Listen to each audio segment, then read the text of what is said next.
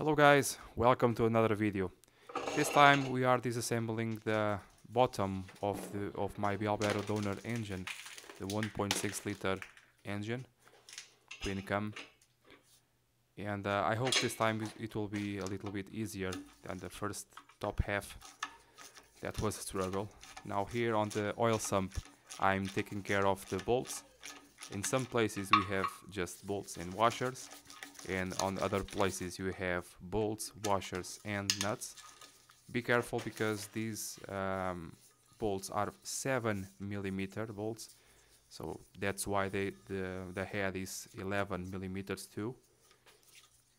Kind of a warning to make sure not to mess that up. In some places is washers and nuts and bolts. In other places you don't have nuts, only bolts and washers. So, but that is not difficult to remember. Just remember that they are very difficult to find.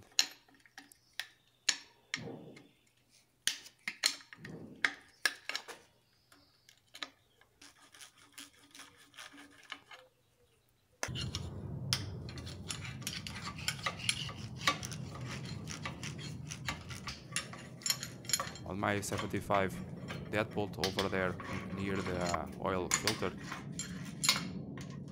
that was really difficult to remove. It was stuck. I have to do that play with the tightening, loosening, and eventually I did end up freeing that. A bit of a tap on the oil sump, and I was hoping for a clear sump because the owner told me that the salesman said this was a built engine ready for use, and as you can see it's very far from it. So do never trust anyone. Make your own evaluation. Taking out here the oil pump. Nothing really special about this, just that small O-ring over there. Here again you can see that the engine is not ready for use, far from it. A lot of water mixed with oil, and my objective here is to see the wear on the bearings.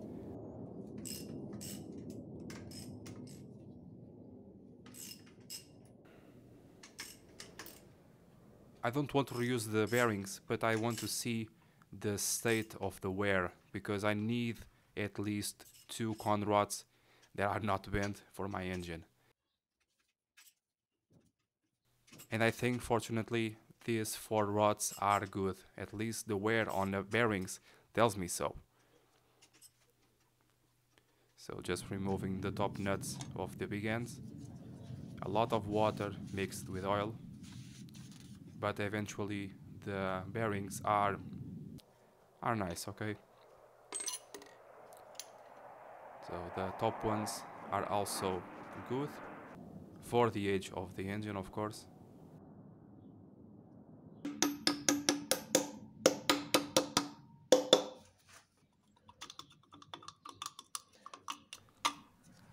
Okay, I have a bit more of a wear on one side more than the other, but having 8 conrods to choose from, I hope I can have 4 good ones to use, along with new bearings, of course.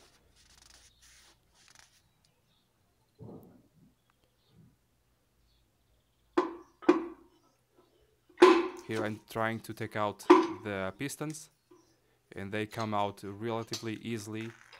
You will see why in a minute. Not very difficult to remove. Was just afraid for the liners to come out, but that will be very easy to do. I'm not that lucky. Just taking out here the support bearings for the crankshaft. Again, just to see the state of the bearings.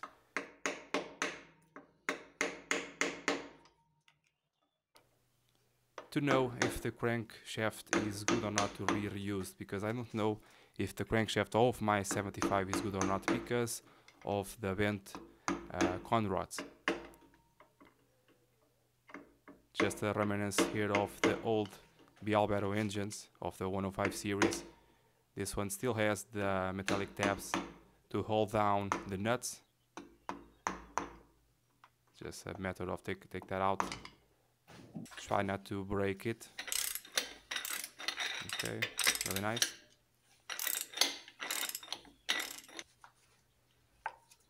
And now take out the supports themselves to evaluate the bearings. Okay. I did saw that some of these supports were not all assembled in the same position. I have to take a look at that. I don't know if it is really like this or if it does not matter at all. Anyway, I don't like that.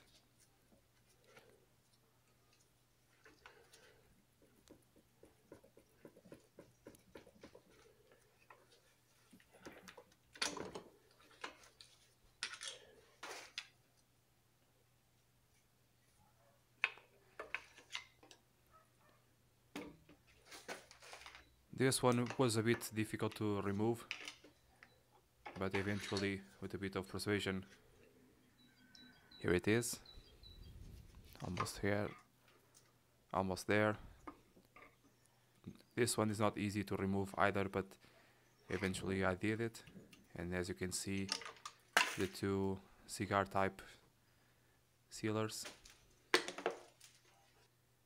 And to take out the upper bearing, you just push it out like this. Well, apparently this engine, I try to show you here the scratches up and down on the liners, and those scratches of the engine being standing. This one has corrosion, and the fourth one is not the worst. Okay, it has some things over there, but not really the worst. So the thing is, you may say, well, why are you spending so much time on this engine? And another thing, why did the guy that gave you this engine gave it to you? Maybe he already knows the condition of the engine, that's why he gave it to you. No, the story is much more complicated than that. The person that gave me this engine gave me with the best of the intentions, because when he bought his car, this was a spare engine, and the salesman said that this was a perfect, prepared, running engine, ready for use. And as you can see on the sump and on the rest of the engine, that is completely not true. I also discovered the reasons why the car does not have any compression, and it's due to the piston rings are completely stuck, frozen together on 3 cylinders. And that second one, I think, well, maybe 3 of the cylinders are not from this engine and the second one is, or the second one it is not, because it has this holes for, I think, is oil lubrication. Well, that does not matter right now. What matters is on the fourth piston, the rings are loose, are good, and this will be no reason for this cylinder not to have any compression. But as you remember, on the head, the valves were completely non-working for various reasons, and that is why the engine is it's no good. So what can I do with this engine? On this side is really out of shape, but on the bottom side, I believe there is some things that I can use. The bearings were not spun. The wear on the bearings is not that bad. That tells me that this crankshaft may be of some use someday, and also tells me the conrods are not bent. So I have here 4 conrods that I can use for myself, and these pistons appear to be, apart from the rings, appear to be in good condition. So I think I can use something. I think I can. It all depends on the liners. So I have to take out the engine to the machinist to take out here this pulley and to do all the measurements that they can do with tools that I don't have. I just happen to be here starting to pack things up, pack my tools and everything.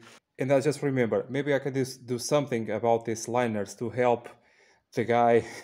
It's not going to be me, I don't have a press, to help the guy to take out the liners. As you saw on the video of the Alfa 166, this similar corrosion or galvanic corrosion happens between two types of materials, two types of metals. Here we have the aluminum all around, and here we have the steel.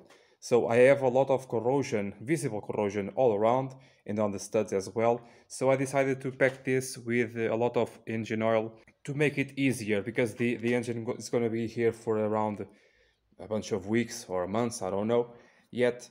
And I hope this act on the corrosion will turn things a little bit easier. I see you next time, guys. Bye.